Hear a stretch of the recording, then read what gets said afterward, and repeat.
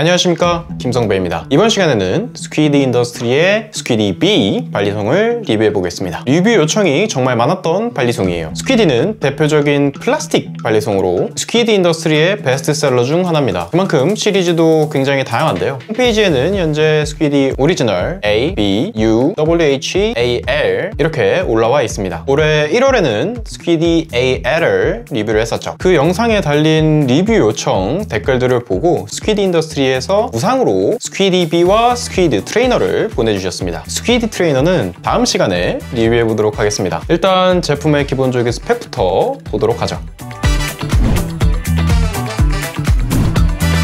재질은 블랙 아세탈 플라스틱입니다. 길이는 펼쳤을 때 25.4cm, 닫았을 때 14.6cm, 두께는 이 정도 됩니다. 무게는 약 74g입니다. 플라스틱이기 때문에 가벼운 편이에요. 블랙 아세탈이기 때문에 블레이드와 핸들은 검은색이고 나사의 색상을 여러 가지 고를 수 있습니다.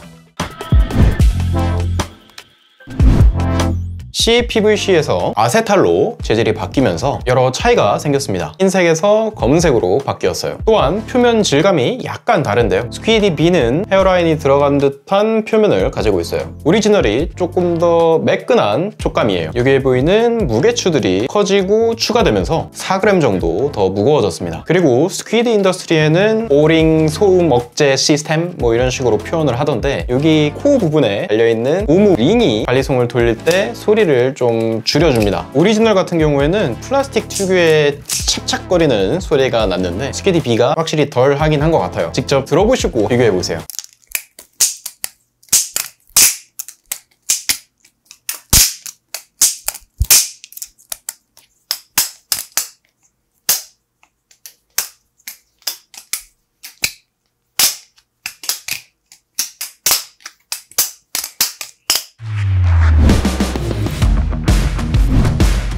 리뷰 요청이 정말 많았던 만큼 인기 있는 발리송인데요. 저는 3가지의 까닭에 인기가 있다고 생각해요. 첫 번째, 디자인입니다. 우리나라에서의 발리송 인식은 아주 부정적이죠. 거의 대부분이 발리송을 모르고 그 외에는 위험한 칼로 생각해요. 당근칼이 한국에서 유행했을 때만 생각해도 인식이 정말 안 좋다는 걸 체감할 수 있죠. 그런데 스퀴디 시리즈의 친숙한 이런 둥근 디자인은 한국에서 돌리기 딱 좋습니다. 또한 플라스틱 특유의 착착거리는 소리를 줄여주는 오링 소음 억제 시스템이 들어가서 밖에서 돌리기에도 큰 문제가 없어 보입니다. 두 번째, 성능입니다. 플라스틱 발리송 치고 꽤 준수한 성능을 보여줍니다. 사실 인기 있는 발리송이니만큼 성능에 대해서 기대가 좀 컸는데요. 어떻게 플라스틱에서 이런 성능이 나오지 싶을 정도는 아니었어요. 솔직히 말하면 확실히 플라스틱 발리송의 한계가 느껴졌어요. 그럼에도 불구하고 다른 플라스틱 발리송들과 비교해봤을 때 체감될 정도로 돌리기 더 좋았어요. PD 오리지널과 비교했을 때 추가된 무게추로 인해 밸런스가 좀 더 플랫하게 바뀌었습니다. 호불호가 크게 없을 밸런스라고 생각해요. 셋째, 접근성입니다. 아무리 돌리기 좋아도 구하지 못하면 말종도루묵이죠.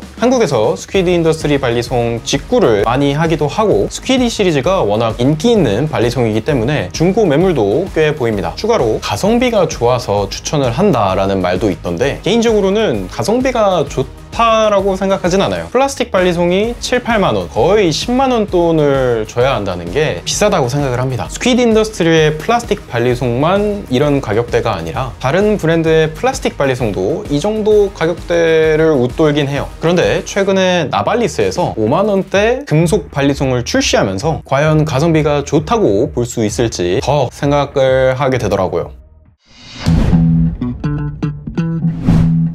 플라스틱 발리송에 한계가 있고 플라스틱 발리송만의 강점이 있다고 생각해요. 이것은 성능이 좋고 나쁘다가 아니라 사람마다의 취향 차이입니다. 예를 들어 금속 발리송의 묵직한 무게감을 좋아하실 수도 있고 플라스틱 발리송의 부담 없는 무게가 손에 더 맞으실 수 있는 거죠. 스퀴디비의 가장 큰 장점은 디자인입니다. 스퀴디 AL, 스퀴디와 일맥상통하죠. 다양한 스퀴디 시리즈, 간간히 내주는 한정판 스퀴디들은 수집가들의 마음을 불태우죠. 한국에서 발리송을 돌린다면 스퀴디 시리즈의 둥글둥글한 디자인이 참 좋다고 봐요. 거기에 플라스틱 발리송 치고 준수한 성능, 비교적 접근성이 좋기도 하고요. 마지막으로 간단하게 평가하자면 사람들이 많이 찾는 데에는 이유가 있습니다. 인기의 이유를 알 수 있는 발리송이었습니다. 이상 김성배였습니다.